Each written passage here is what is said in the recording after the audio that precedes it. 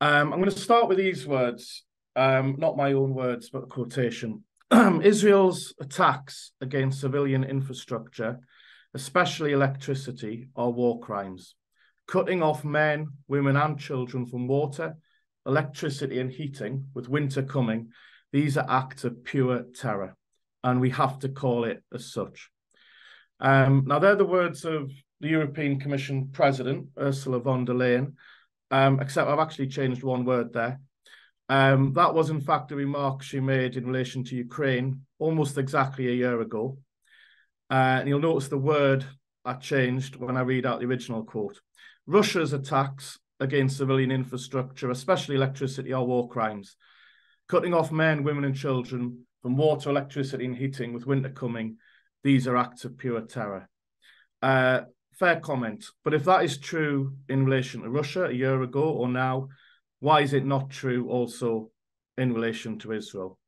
And I think at the moment that has to be our starting point, acknowledging and recognizing the collective punishment on a massive scale by Israel of the Palestinians, and to recognize that what they are unleashing now, what was announced openly and explicitly in racist and appalling terms by Israeli politicians on Monday, talking about a total blockade, blocking entry of food, water, electricity, fuel, medicine, and referring to the people in Gaza as animals, that is terror on an almighty scale. And it is going to get worse over the days and the weeks ahead. They can do that because there is an absolutely massive imbalance militarily between the Israeli state and Hamas, a guerrilla organization. Hundreds of Israelis have tragically been killed since Hamas offensive began on Saturday. And what we are now seeing from Israel is the undertaking of the killing of thousands of Palestinians.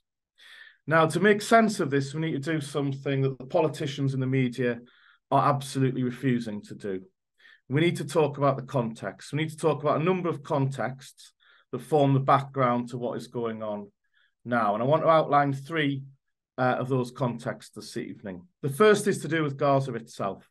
Now, Gaza is a densely populated strip of land where over 2 million Palestinians live. It's been occupied and continues to be occupied by Israel since 1967. It's been under siege by land, sea, and air by Israel since 2005, a crippling siege that has absolutely devastated the Gazan economy so that it's dependent upon humanitarian aid. There was massive unemployment and acute poverty, and denying Palestinians living there the most basic freedoms. That has been compounded by periodic military assaults by Israel, 2006, 2009, 2012, 2014, 2021. The worst of those in 2014 saw over 2,000 Palestinians killed, hundreds of them children. Now, Hamas rose to power, if it can be called that, running the Gaza Strip through elections in 2006, and it's governed there since. But within the occupation, within the framework, of course, of occupation, blockade, and those repeated military assaults. It succeeded originally in 2006, precisely because of the deep frustrations with the Oslo process in the 1990s and the aftermath of that, the fallout of that, which led to an incredibly weak Palestinian Authority, dominated by Fatah in the West Bank, which has been and continues to be sadly complicit in the Israeli occupation. And that's where that came from, the bitterness and the frustration towards that. I want to look a little bit more widely now, the Palestinian situation more broadly. So the second context to think about is what's been happening to the Palestinians in Israeli politics. So towards the end of last year, Israelis elected the most racist and the most right-wing government in its entire history, one in which far-right politicians are at the heart of government. Violence by Israeli settlers in the occupied West Bank has reached record levels, and that is deeply connected to the brutal violence of the Israeli state itself, with rising numbers of Palestinians killed by the Israeli state. 2022 was the worst year for Israeli killings of Palestinians in the occupied West Bank for over 2 decades. 2023 has proved to be much worse. A particular episode I want to refer to because it illustrates so much of what's going on. It's something that happened in February, a pogrom against the Palestinian town of Huwara, which is near Nablus in the West Bank. Violent mobs of settlers, about an estimated 400 settlers, burnt down Palestinian homes, burnt Palestinian cars. They injured hundreds of Palestinians and killed one person. Homes, shops, cars, agricultural land, all set ablaze by settlers while the Israeli forces looked on. Many of the houses that were set alight had families inside at the time. Settlers put tyres in front of the doors of Palestinians' blazing homes to make escape harder. Now, this isn't just about the settlers. There is a thread, an intimate thread connecting this kind of mob violence to the very top of Israeli politics and to the top of the Israeli state. At the time, Israel's finance minister became notorious when he said that Huwara should be wiped out.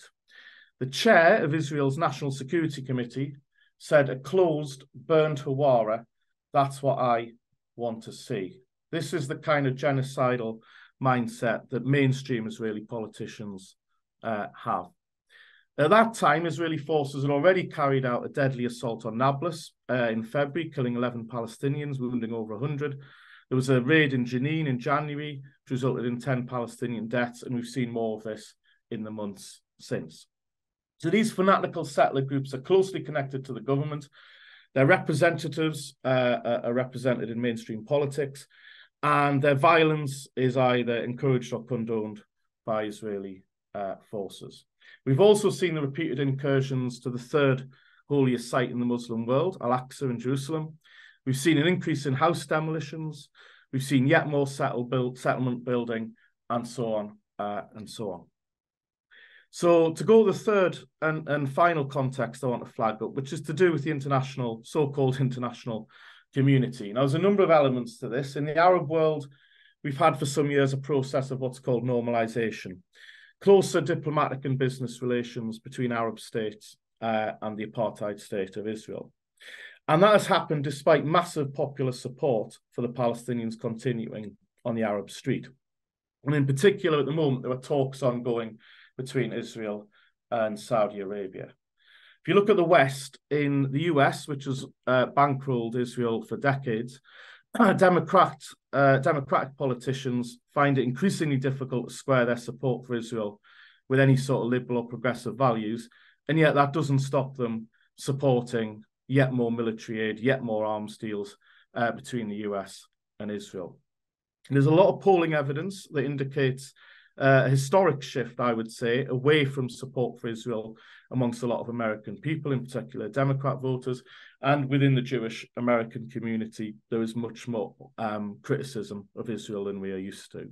But that is not finding political expression in Washington. In this country, as I think we all know, we've got an incredibly loyally pro-Israel government, and criticism of Israeli apartheid has become almost taboo in the Labour Party, even on the parliamentary left of the Labour Party.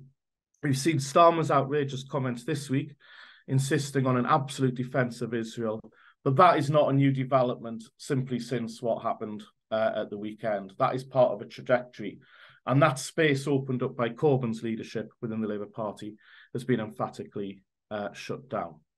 We've got a government that is now trying to push through legislation stopping public bodies from divesting from Israel. And we've even got a Home Secretary now who's talking about criminalising the waving of Palestine flags or chanting things like from the river to the sea, Palestine will be free. So that's the background. That's where we're at. And just a couple of concluding comments, particularly relating to the title of this meeting, thinking ahead and thinking about the way forward. We need to keep in mind, whenever we think about solutions and alternatives, that Israel encompasses today the whole of historic Palestine. It dominates as a kind of single state reality across historic Palestine, kind of greater Israel. So across the West Bank, Gaza, annexed Jerusalem, inside Israel itself for the Palestinian minority there, and impacting on the Palestinian refugees. Israel dominates one way or another absolutely everything. We've seen, I think, an historic move away from the whole conflict between two sides narrative that dominated from the 90s with the Oslo process. But in response to that, we need to clearly articulate that the only just solution, and I think the only remotely practical solution, is a one-state, secular, democratic state solution across the whole of Palestine. It can seem remote, but it is the only solution that addresses the needs of all Palestinians, while also safeguarding Jews living in the region. And the two-state alternative has been absolutely destroyed by Israel. So in a sense, one state is inevitable. But the question now is it an apartheid state, a greater Israel, which has different forms in different places, but is racist, is violent, is deeply unjust, deeply unequal, and denies people their rights? Or are we talking about a single democratic state in which everyone's rights are respected? I'll leave Shabir to say a little bit more, and in particular to pick up the threads around how we achieve that, how we move forward. But just very quickly, part of the answer has to be the resistance of the Palestinians themselves. Not a sort of doomed military strategy associated with Hamas, but in a broader sense, Palestinians' own resistance has to be central to any strategy. But that isn't enough on its own. We also need to think about the global movement, the anti-normalization movements and protests in the Arab world, the BDS movement and the solidarity protests elsewhere. And in this country, it's absolutely critical that we oppose our own government's complicity in Israel's horrors, but also we need to build a wider anti-war movement and a wider anti-imperialism, which has Palestine at the heart, but goes beyond that and looks beyond that.